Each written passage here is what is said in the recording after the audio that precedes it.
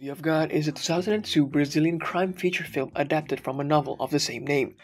With a highly religious sounding title, viewers at first glance will think that the movie revolves around God, but in reality, the title of the film itself actually came from an actual city in Brazil called Cidade de Deus, which is a Portuguese translation of City of God, thus becoming the name of the movie. This film is loosely based on true events about the lives of people in a sadistic neighborhood or favela during the 60s until the 80s. The director, Fernando Meirelles, said that with this film, he wanted to put the audience in a favela in terms of the atmosphere, condition, and the whole situation, giving a glimpse of the outside world to a favela in action. Interestingly, the story does not depict the favela as a foreign situation to which the audience can hardly relate. Rather, it felt real. The authenticity of the film's concept is well captured with the interactions of the characters. This movie has many interesting characters that affect one another with their decisions and actions, just like in the real life.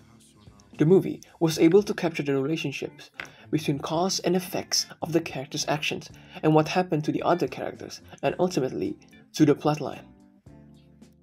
This movie has a lot of well-written characters, but we are going to be focusing on four main characters, which are Rocket, the true protagonist of the movie, Benny, who's in the middle, a friendly gangster who is known to be the coolest guy in the favela, Lil Z, a true villain for the whole movie, and Knockout Ned, who is a civilian turned gang member. This analysis will be focusing on their morale, the relationship with others, and how that affects and interconnects with their actions. City of God portrays the sequence of events from Rocket's point of view. He narrates the movie as the true protagonist of the movie, hence he is the moral anchor for the audience to strongly relate to, resulting in them immersing themselves more into the movie. The way he navigates his life has a pattern that has always revolved around basic morality. He will rather live an honest life alongside the hardships that may get in his way and live it with face value rather than resorting to a criminal lifestyle, which is the main theme of the movie itself. It is refreshing to see a character that shines as a contrast towards the main recurring theme of the film. Moreover, we, as the viewers, also experience the satisfaction felt by Rocket when the effort of surviving with this kind of morale paid off at the end by getting a job as a photographer, which was his lifelong dream. And also, our connection with Rocket himself is shown with the uneasiness that we felt when Rocket was tempted in a life of crime. The way Rocket was able to stand on his moral compass can be seen by how he backed down many times from robbing anyone and also from a life of crime, trying to work honestly by helping his dad sell fish in the first act of the film, and later becoming a convenience store employee, while others his age is involved in a life of crime. Honest Money was not only was on his basic morale though. He was also showcasing this ability to dismiss his vengeance and needs and just live life when Benny eventually stole Angelica from him but still nurtured a good relationship with Benny. Another case of this behavior of Rocket can be seen when he repressed his will to kill Lil Z when Blackie's turf was taken over by him. Because as we all know, Lil Z killed his brother Goose. And this was an opportunity with a gun near him, but he chose not to. Rocket's action might seem normal for us, but in an environment and with the situation of the favela, this was incredibly rare. Proven on the other side of the spectrum by Lil Z, who initially goes by Lil Dice, who has never hesitated in his life, even from a young age, to resort to violence. He then picked up the spirit of living a gang life after seeing what the Tender Trio did way back when they dominate the favela. The Tender Trio consists of Goose, Rocket's brother, Shaggy, Benny's brother, and Clipper. Lil Dice, or Lil Z, will later on go on a heist with the trio and then ally with his childhood friend, Benny. And the most interesting aspect of the complex relationship between Lil Z and Benny is how Lil Z still retained affection for him, who's almost like a dear brother to Lil Z himself. The movie showed this with subtle gestures. For example, hinting that Lil Z has always been with Benny since childhood until they both grew up, and the both of them then slowly climbed the domination ladder and became the head of the gang of the largest criminal group in the favela. Lil Z, in his nature, was hungry for power, and obviously his hunger must be satiated. He then proceeds to see drug dealing as a powerful profession with connection and money. Thus, for becoming a successful drug dealer and eliminating his former competitor, he can receive, and he did receive, the most powerful and fearful title as an individual by the favela, ruling with fear as his greatest strength. He was truly the worst by not showing any signs of humanity in him, doing whatever he wants just because he can. He often abused other people for his entertainment, like how he raped Mane Galia, who was a romantic interest for Knockout Ned, in front of Ned himself. Not done inflicting nightmares, to destroy any doubt and to keep his image in front of his men, he regretted his decision of sparing Ned, then proceeded to hunt down Ned and killed Ned's younger brother and uncle in Ned's house. In the later acts of the movie, when the war tension is building up, he also managed to make one of his still kid underlings to kill another kid from the runs, due to the ruckus that the runs had been doing in the past weeks. The people that he had done unspeakable things to hold an unspeakable amount of grudge and revenge as well towards Lil Z. And that was no different from Knockout Ned, who ended up fighting and leading a war against Lil Z. And it ultimately leads to the effects of his action, when the runs eventually killing Lil Z on the spot after the war. Alongside Lil Z, there was also Benny, who became the most influential person. Being the younger brother of one of the Tender Trio members, it was not surprising to see how he ended up on the bad side of favela. However, a life full of only violence and fights did not sit right for him in the long term. Around the 1970s, he stumbled upon Rocket's friend group, which happened to attract Benny's attention. The lifestyle of the group of youngsters there seems to be more suitable for Benny's true personality. After realizing that newfound comfort, Benny then proceeds to hang out more with the group, befriending everyone in the process.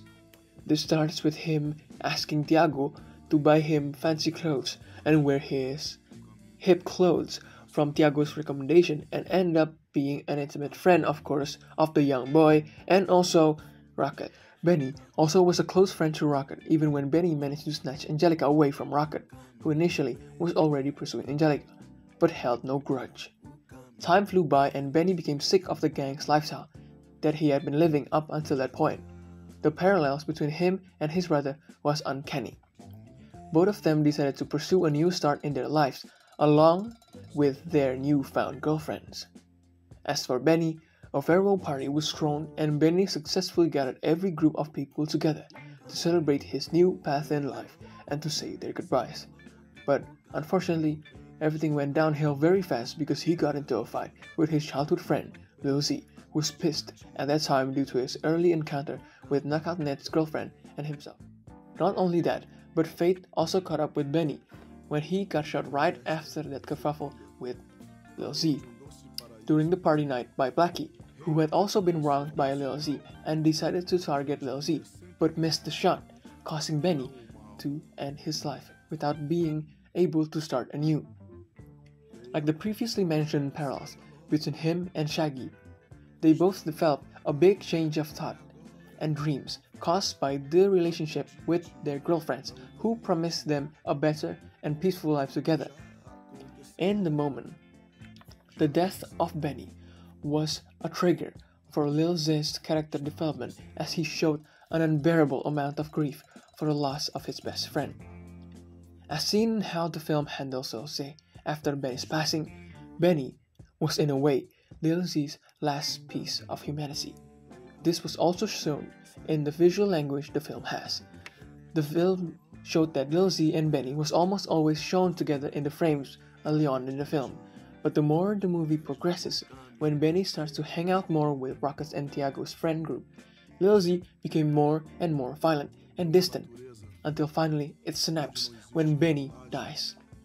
He was the only person holding him from even becoming worse than he already is. However, despite his easygoing and pacifist nature, Benny's fate in the ironically God-forsaken city, the City of God, ended tragically. Last but not least is Knockout Ned.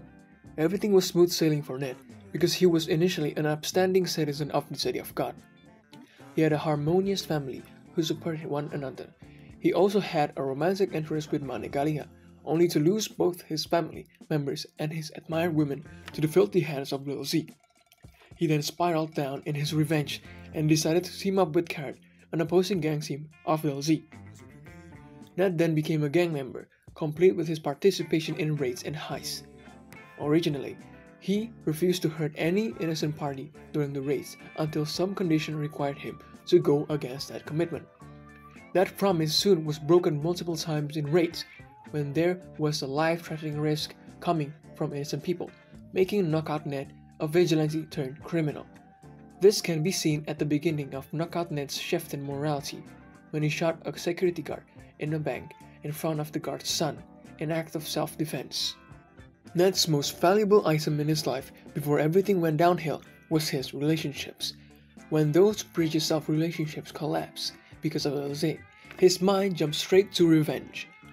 Knockout Ned was blinded by his revenge, thinking his vengeance would solve everything, but in the middle of the all-ongoing chaos, he still reflected on his own actions every now and then, questioning his reality and humanity. These can be seen in his interview with the reporter, where he stated that how he was still worried for the people that had a relationship with him and that those relationships are now a fear of him. That scene still managed to accept empathy from the audience. His true personality was shown with the concern for the heavily wounded, for example the boy from Carrot's turf during the final war. Little did he know, that kid was named Otto, and he was the son of the father, a security guard who had been murdered, shot point blank by Ned doing the bank robbery.